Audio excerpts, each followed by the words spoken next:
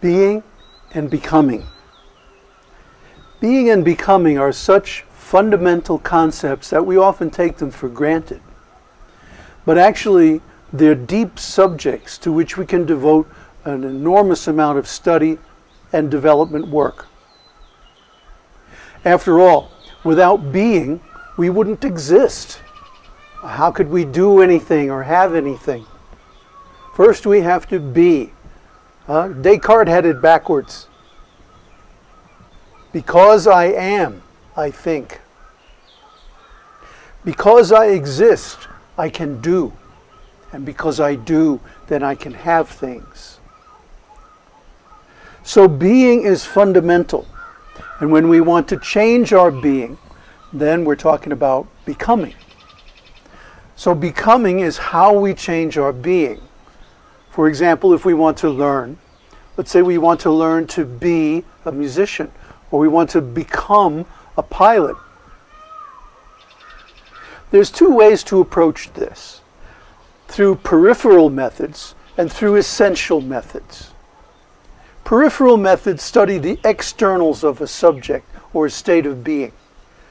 For example, if we want to study leadership, we'll read books by great leaders and about great leaders, and we'll discuss examples of what they did in this situation and that situation, and then we'll try to emulate or imitate them. But wait a minute, that's imitation. That's not authentic. Authentic leadership comes from the essence of being a leader. And if we're not being a leader now, how do we become a leader? If we're not being a great musician now, how do we become a great musician, or whatever it is we want to be? Fortunately, the Buddha's teaching has a great deal of information on being and becoming. And that's what this video is all about. So, being and becoming are very important topics. After all, everything we do in life is about being, or predicated on being. Everything that we do, think, know, have, requires being as its fundamental. Without being, literally nothing else is possible. So, being and becoming are the foundation or the root of our existence. How important is being in learning and life in general? Well, most people think that having is the most important thing in life. Having and then doing, thinking, knowing, and maybe being comes in there somewhere. But it's pretty obscure, and there's a reason for that. Our educational system has buried topics about being. Our entertainment and media system has buried these topics. You don't see them come up anywhere. Only in maybe graduate level or postgraduate even, study of ontology, existentialism and philosophy, things like that, then maybe the subject of being will come up. But unless you do a special study, you generally don't encounter it. Nevertheless, without being, without existing, nothing else is possible. So the way it really is that being is the most important thing, and from being we derive knowing, thinking, doing, having, and all the rest. Well, think about it for a second. Let's say you want to be a pilot. If I give you an airplane, does that make you a pilot? No, of course not. You crash. You have to go through the process of becoming a pilot before you can fly that plane safely. Or let's say I give you a musical instrument. Now, are you an expert musician? Of course not. You have to go through maybe 10, 20 years of practice to become a really expert musician. So being is the important thing, And then the doing and having of life comes from it. The way you could say it easily is that being begets doing, and doing begets having. Not the other way around. So being is senior to everything else in life. If you want to change your being, you have to change your life. And the other way around. If you want to change your life, if you're not happy with it the way it is, it means you have to change your being. Then everything else will follow automatically. So how do we change our being? This is called becoming. Becoming is the process of changing your being. Now, the dictionary defines becoming as follows. Verb, meaning begin to be, grow to be, turn into of a person, qualify or be accepted as, acquire the status of. And the example they give is, she wanted to become a doctor. Well, if you want to become a doctor, first of all, look at the first definition. You have to become or begin to be a doctor. How do you begin to be a doctor? Well, you enroll in medical school. It takes a long time, a lot of effort, a lot of energy to become a doctor. Not only that, you have to grow, the second definition, to grow to be. To become means to increase your being in a certain direction. To grow to be a doctor, to grow to be a musician, requires effort and time, practice. We talked about the process of becoming skillful. Skillful practice means you do something, and then you do a lot of it, and then you evaluate or you investigate the quality of what you've done. Is it acceptable? And if not, then you have to refine it further. So how do you know? How do you evaluate your practice to see whether it's acceptable? Well, you have to have the being, you have to have the consciousness of that kind of person available to you. For example, if you want to become an expert musician, you practice some more, you listen to it, and then you say, is that acceptable? If not, why not? What's wrong with it? How can I improve it? This is the process of becoming. The next definition says, turn into.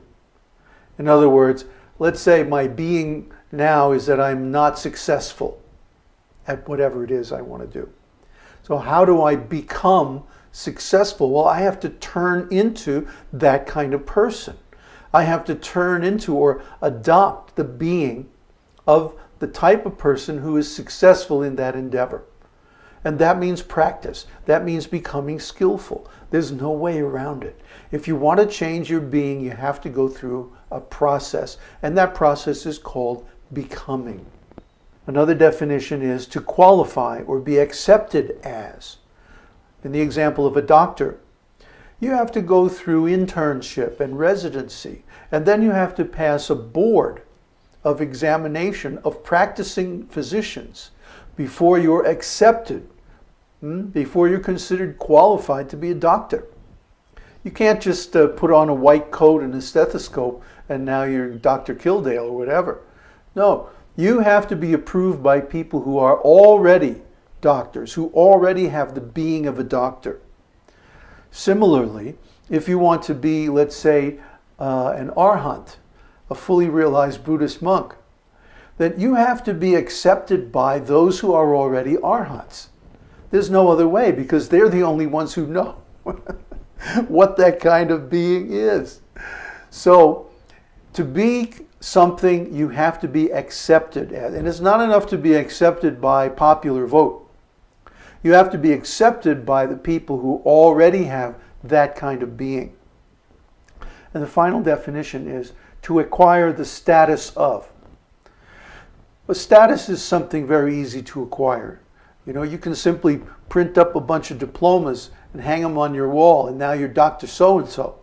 But that doesn't really give you the being of a doctor. And it certainly doesn't give you the action or havingness of a doctor.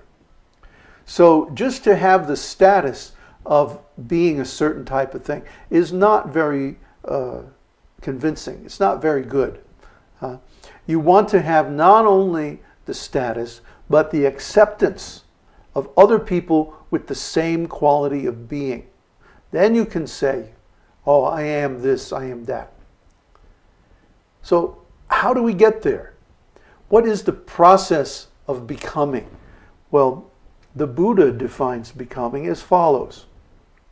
Karma is the field, consciousness the seed, craving the moisture. The consciousness of living beings is tuned to a refined property. Thus, there is the production of renewed becoming in the future. This is how there is becoming. In other words, the dictionary tells you what becoming is, but the Buddha tells you how.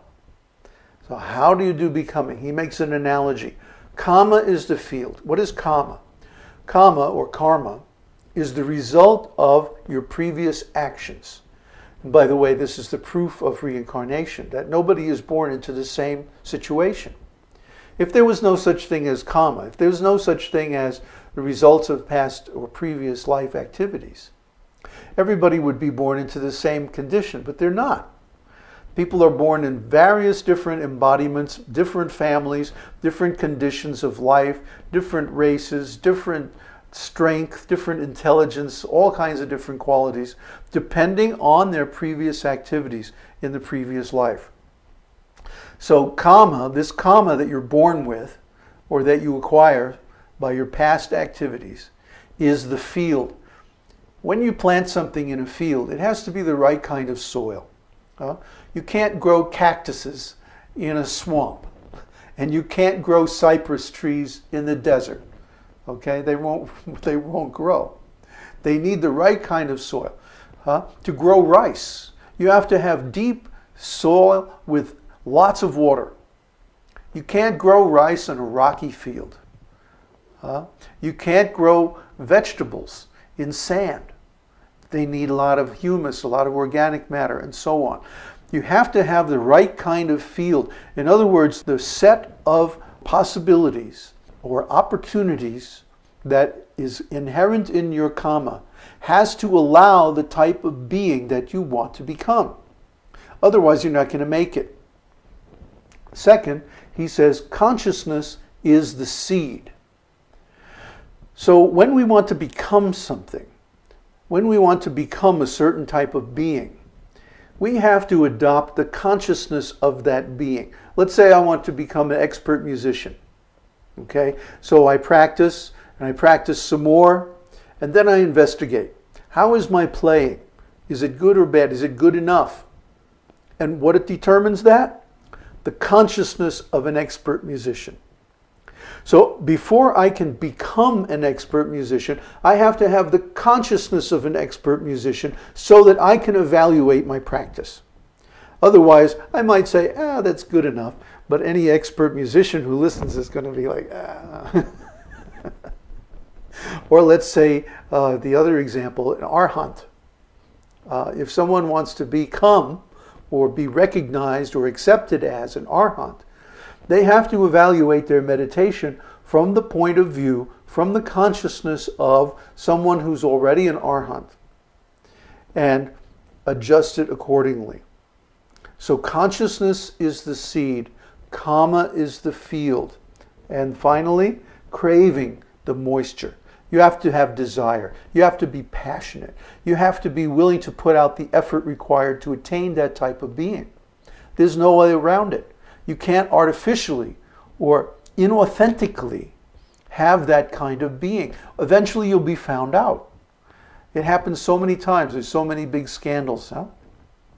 What did they say? Some religious leader was found to be operating a totally phony scam in Africa. He had this charity thing, and like 98% of the money collected by the charity went in his pocket. So this person is a religious leader? No, I don't think so. Why? because he doesn't have the ethics, he doesn't have the morality, he doesn't have the authentic quality of a religious leader. He doesn't really want to be a religious leader, he wants to be rich. You see? So the quality of the desire, the quality of the consciousness, and the quality of the karma, the field in which you plant the seed of your consciousness and water it with the moisture of your desire. This is how you become whatever it is that you want to become. We talked in general about the process of becoming, but is there a more specific process? It turns out there is. The first and second noble truths of the Buddha is that there is suffering, and the suffering has an origin. And what is that origin? Well, the process of becoming.